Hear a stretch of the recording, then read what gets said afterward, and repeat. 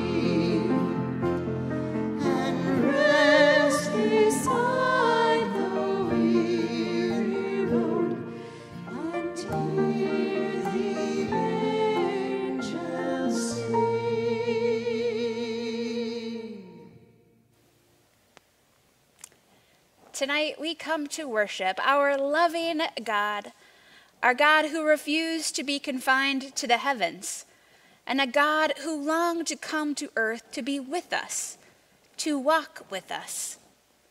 We believe in Jesus Christ, God's only Son, our Lord. He was conceived by the power of the Holy Spirit and was born of the Virgin Mary. Love came down this night, a love that would bring us comfort and joy, a love so profound that nothing will ever be the same again. As we prepared to meet the Christ child again this year, We also bring our failings, for heaven longs to forgive. Heaven longs to make all things new. Emmanuel, God with us, we praise you for sending the prophets and heralds who told of your coming. Strengthen us to be followers of the light of the world, healing and forgiving, adoring and praising you with our lives. Amen.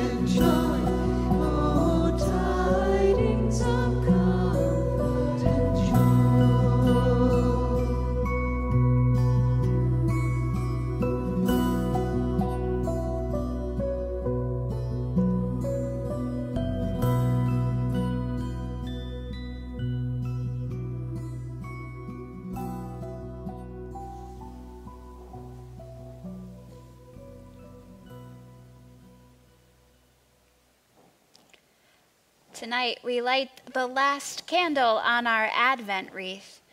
Tonight, we proclaim the hope that inspires us to keep moving forward in our journeys. We recognize that peace that extends from our souls goes out into the world.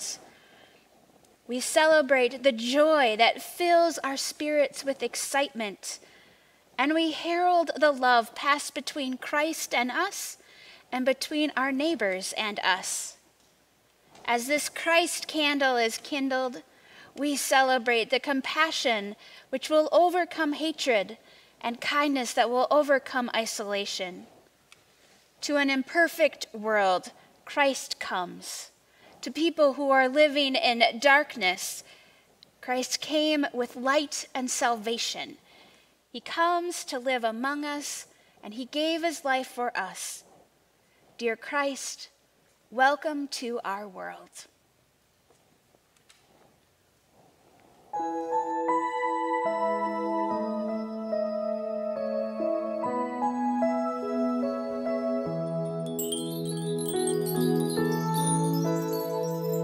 Tears are falling, hearts are breaking. How we need to hear from God.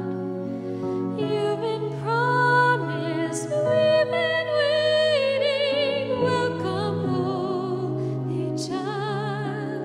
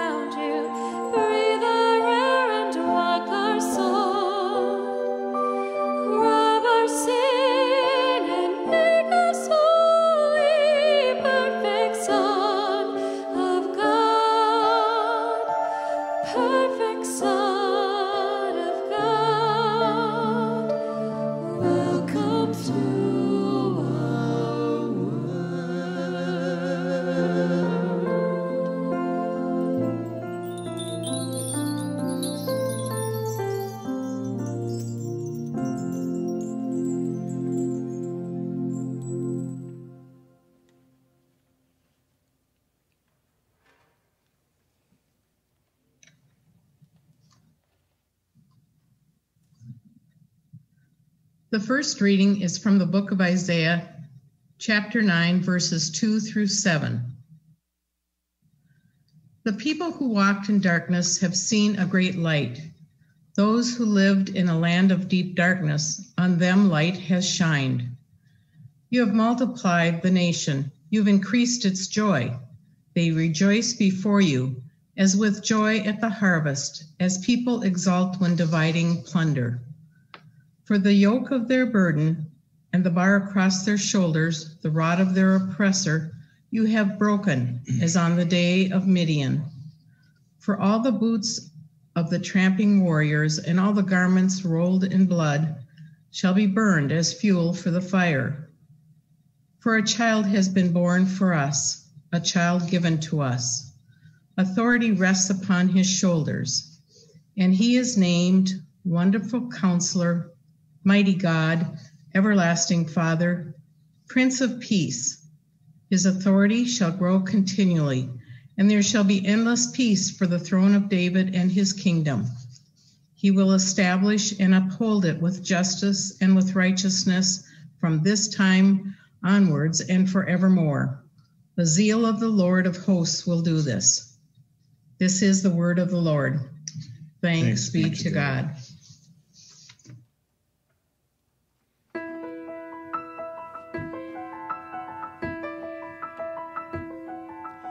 One small child in a land of 1,000, one small dream of a Savior tonight, one small hand reaching out to the starlight, one small city of life. One king bringing his gold and riches, one king ruling an army of might, one king kneeling with incense and candlelight, one king bringing us high.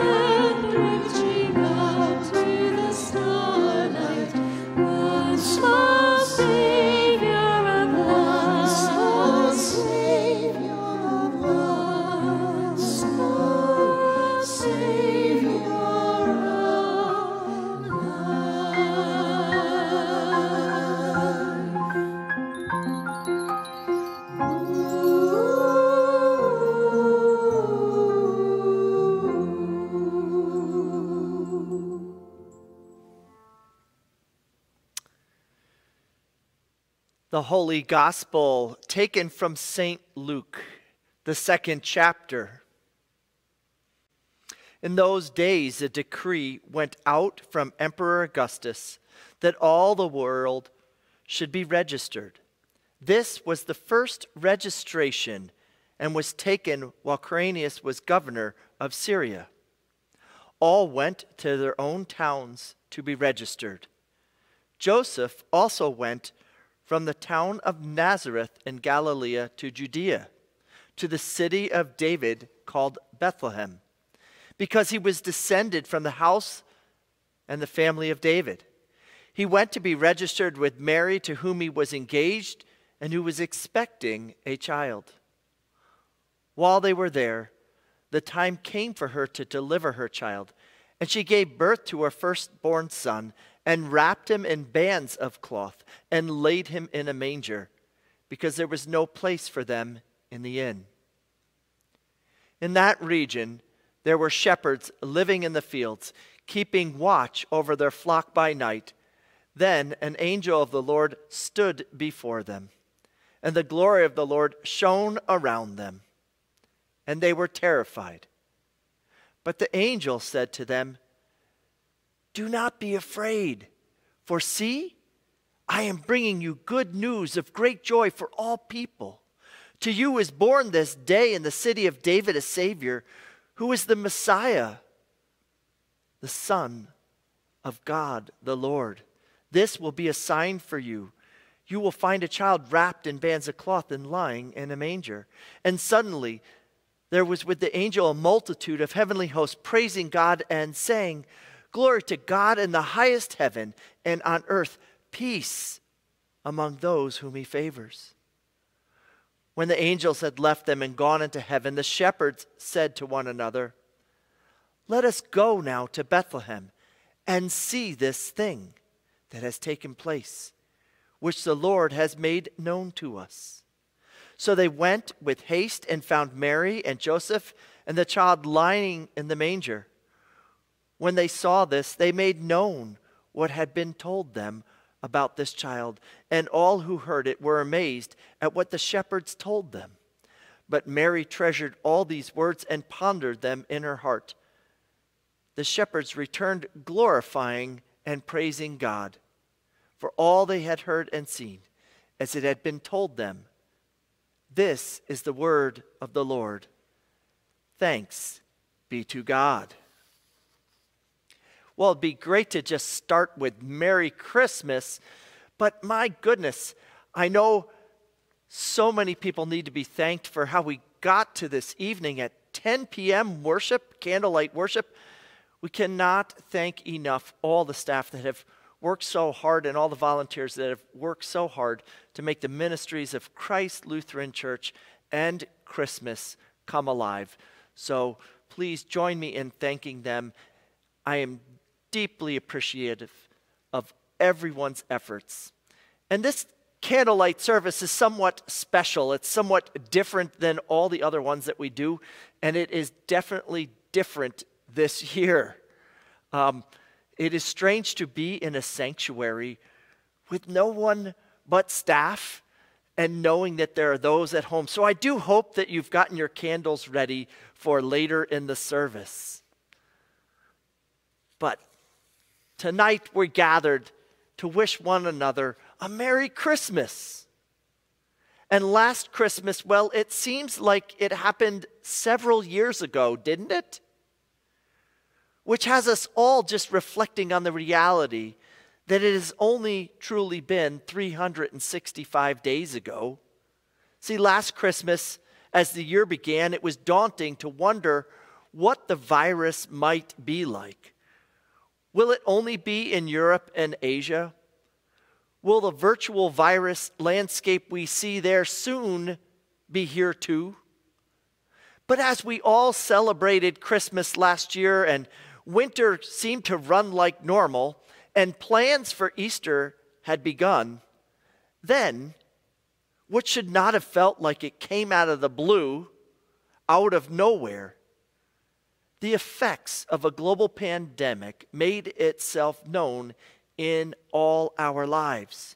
in a variety of ways, yet all in very direct, personal ways. And what was just a year ago, last Christmas, can feel like, oh, so long ago. And all that we did to prepare and participate in last year's Christmas is so very different this Christmas. Well, anything to try and make something feel normal out of something that is so extraordinarily not normal, that is today. That is tonight. That is Christmas 2020. And just maybe this is exactly the right year to read again the first stories told of the most unlikely pregnancy and birth journey that we have in Christmas every year. Might this year's highlight a political census by the government, travel for a couple nearing labor by donkey or camel or four-legged all-wheel drive creature, arriving to the inhospitable, unsanitary birthing site of a stable, yet all pointing ever more poignantly to the extraordinary nature of who became flesh and why. That is the Christmas story. That is why we are here tonight to worship. What is all this faith and faithfulness about? What is all this faith in? How does hope pierce through all the uncertainty, the disease and the death, the decay and the brokenness, that a year that has been as long as this year reveals in each of our lives, our homes, our communities, and our faith in Jesus of Nazareth, born to Mary and Joseph in Bethlehem. I came across an Irish tradition, a blessing. Well, actually, it's for New Year's Eve, but I thought it fit well for this year's Christmas Eve. It suggests just before midnight, like right now, one ought to go and open their back door to their home and let the old year out. And then go to the front door, open it, and let the new year in. It then offered, as the people do this, might they also greet their neighbors? What has this year taught us? This year is just not all that different than all the years before it, times before it, that all point to the extraordinary means to which God will go to be a part of all our lives. For moments in time, and for times just like today and every day. For this is the gospel truth of this night. The unexpected of daily living with all we want, hope for, and too often falsely desire, it stares back at us in the mirror-like glaze of an infant's eyes. With our incredulous look at what should have been a savior. But lying there, really, it's just a helpless, homeless, straw-messing, screaming child in a manger. Definitely not fit for a king, nor a prince of peace, nor a mighty savior.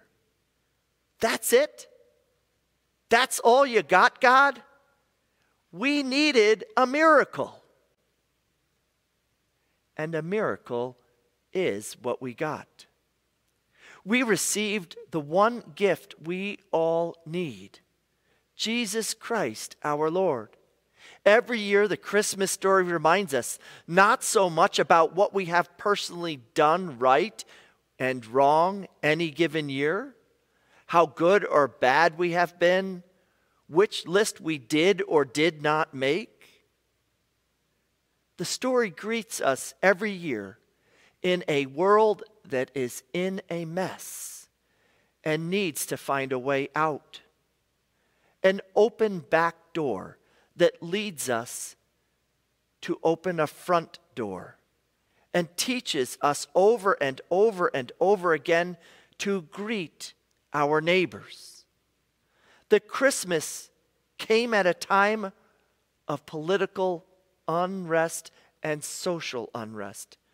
Israel was once again a conquered country, living under the domination of the Romans, ruled by King Herod, a cruel ruler. When Christ came, there was hunger. Hunger in hearts, hunger in homes, hunger in stomachs. Social injustice and war was raging upon the innocents, all in the name of such things as truth, justice, and national security. Then, just as now, the old values had become skewed and obscured and unrecognizable, and no one knew whom they could trust. And it is into such a world God sent his own Son. The message then, the message now, is that we are not alone in the midst of the world's evils, nor our personal private demons or struggles, nor our unempathetic brush-offs or cruel ways. God comes then and today to enter into our distress, front and center in our loneliness and despair, isolation and distancing.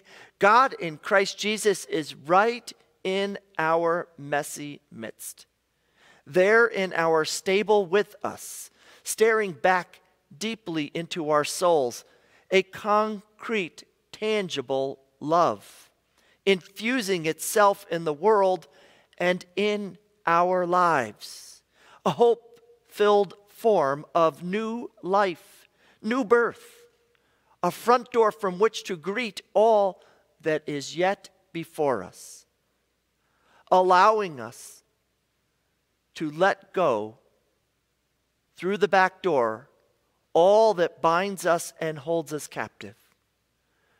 God's love for us and God's grace for us held perfectly in tension in a child lying in a manger, born for us, Emmanuel, God with us. Merry Christmas is not a dismissal of any and all messes that bind us. Merry Christmas is a faith proclamation of the miracle of Christ's birth, God's own life in flesh, that our life, our flesh, would rejoice with God and all creation in God's miracle. All we need, we have. God did not come in order that we can have parties and give gifts. Christ did not come to reward us for being nice or to save us from being naughty. God in Christ came to show us the love and care of God in the midst of our messy, deadly, and dangerous lives. Jesus is born, took flesh, God incarnate, to show us how to live and how to die, to teach us when it is good to open the back door before we can open the front door, leading us all to faith, a faith in which we would live into being God's people, a reflection in God's image of God's hope, healing, and greeting one another as neighbor. It is an ancient story then and today that tells how it is that this child born to us will die on a cross for us, to save us from sin, death, and evil. It is peace for our unrest. It is indescribable joy in our life and our living. And it is hope in all that is yet before us. And that is a miracle, a story worth telling year after year, regardless if the year flew by unexpectedly or dragged ferociously clawing at each of us at every moment of the journey. See, God's gift is delivered and is not dependent on us, but infused into all creation by God's love for us. For unto us a child is born, who is Christ the Lord, Prince of Peace, mighty King, creator of life and all living things, now and forever. It is in receiving this news that we shout, Merry Christmas, and greet one another in such life and love, all to unexpectedly wait to consider, what is God up to next? Amen and amen. Merry Christmas.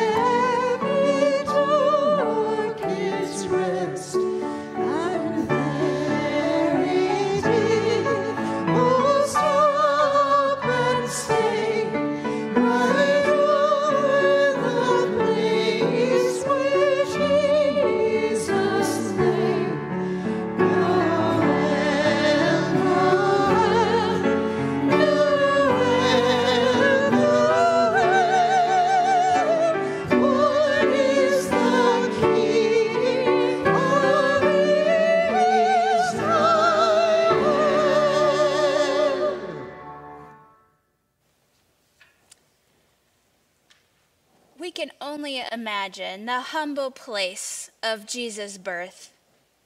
We can only imagine what it must have been like to look on this baby in the hay, knowing that he is God's only son. This night, we give thanks for Mary, who with great courage said yes to God. We give thanks for Joseph, who in the face of ridicule loved Mary and raised Christ as his own. And as their child grew in years, they found themselves in the temple as their child Jesus was teaching. And the Holy Spirit came and rested upon Simeon. And Simeon blessed them and said to his mother Mary, "This child is destined for the falling and the rising of many in Israel, and he will be a sign that will be opposed, so that the inner thoughts of many may be revealed." And Mary, Oh, Mary treasured all these words and pondered them in her heart.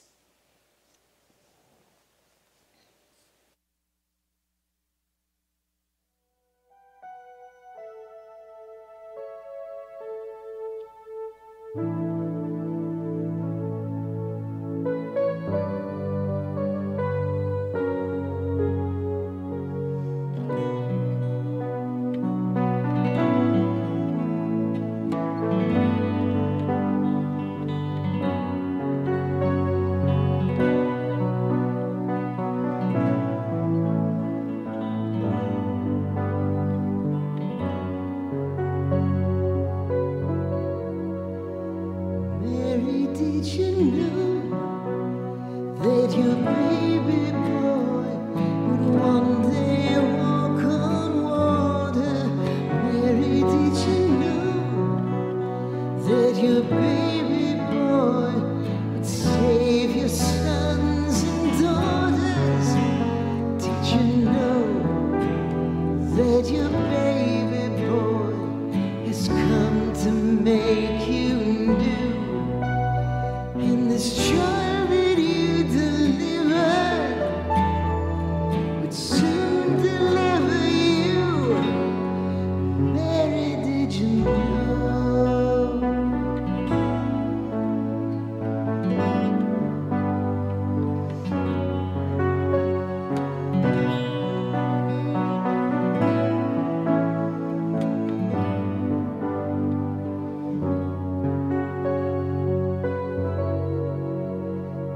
Mary, did you know that your baby boy would give sight to a blind man? Mary, did you know that your baby boy would calm a storm with his hand? Did you know that your baby boy has walked where angels trod? And when you kiss the baby, you kiss the Son of God. Mary, did you know?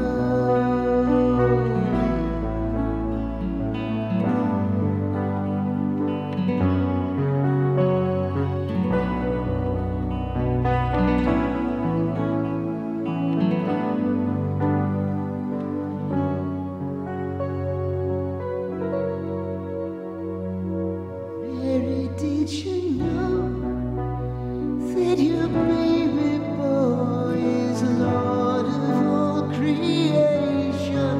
Mary, did you know that your baby boy would one day rule the nations? Did you know that your baby boy is heaven's perfect lamb? And the sleeping child you're holding is the great I am.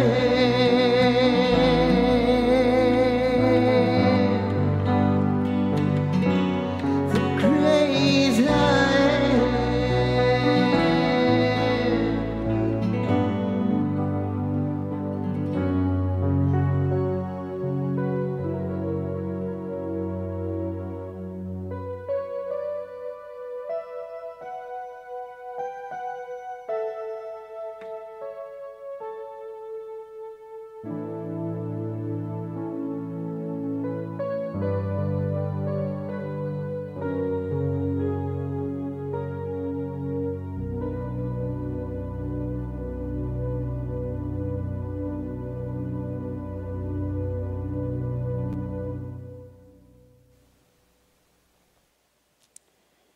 We continue in a time of prayers of intercession, where at the end of each petition, when you hear, Lord, in your mercy, you're invited to respond with, hear our prayer. Let us pray. O God, the shepherds sing, Jesus Christ is born. Let your church throughout the world proclaim this good news over the hills and everywhere. Unite the voices of all your faithful people in songs of praise and rejoicing. Lord, in your mercy, hear our prayer. The angels sing, peace on earth. Come quickly to still the strife of this world. Hush the noise of war and violence in places of unrest. Inspire leaders of nations to seek lasting peace and sustainable provision for all in their care. Lord, in your mercy, hear our prayer. Mary sings melodies of comfort to her newborn child. Bring rest and reassurance to those facing struggles this night. Shelter those without homes. Console those who lie awake due to pain or anxiety. Heal those who are sick or hurting. Lord, in your mercy, hear our prayer. Holy One, as we celebrate the birth of the Christ child, we know that everything in this world is a gift from you, O God. So we humbly return a generous portion of these gifts to you. We pray that our gifts may help this congregation to change people's lives and to spread your message of love and grace. Lord, in your mercy, hear our prayer. In the name of the babe lying in the manger, we now join our voices in praying the prayer that Jesus taught us. Our Father in heaven, hallowed be your name. Your kingdom come, your will be done, on earth as it is in heaven. Give us this day our daily bread. Forgive us our sins, as we forgive those who sin against us. Save us from the time of trial, and deliver us from evil. For the kingdom, the power, and the glory are yours forever and ever. Amen.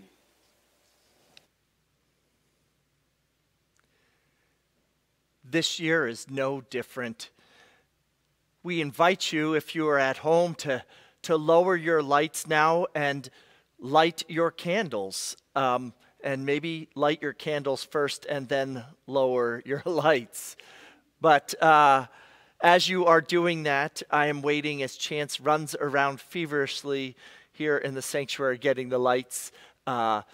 You'll notice that soon you won't see much of me, but you will see the candle that I am holding, that normally, as we all gather in this sanctuary, I and Pastor Sarah usually travel to the center of the congregation to read the Holy Gospel from the Gospel of John, the first chapter. In the beginning was the Word, and the Word was with God, and the Word was God. He was in the beginning with God. All things came into being through him, and without him not one thing came into being. What has come into being in him was life, and the life was the light of all people. The light shines in the darkness, and the darkness did not overcome it. There was a man sent from God whose name was John. He came as a witness to testify to the light, so that all might believe through him. He himself was not the light, but he came to testify to the light. The true light, which enlightens everyone, was coming into the world. He was in the world, and the world came into being through him. Yet the world did not know him. He came to what was his own, and his own people did not accept him. But to all who received him, who believed in his name, he gave power to become the children of God, who were born not of blood or of the will of the flesh or of the will of man, but of God. And the Word became flesh and lived among us, and we have seen his glory, the glory as of a Father's only Son, full of grace and truth. Almighty God, you made this holy night shine with the brightness of the true light. You came as a baby to a manger. Continually remind us how good you are at blessing the ordinary things. Help us to bless the lives of others in the strength of your holy name. and grant that here on earth we may walk in the light of Jesus' presence, and in the last day wake to the brightness of his glory. Through your Son, Jesus Christ our Lord. Amen.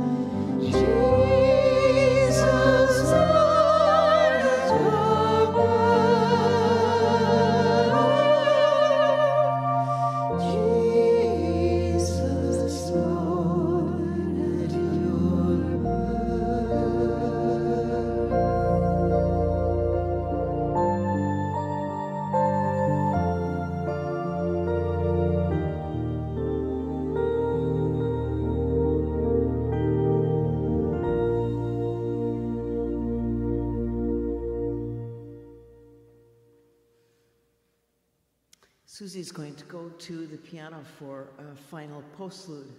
Merry Christmas, everyone.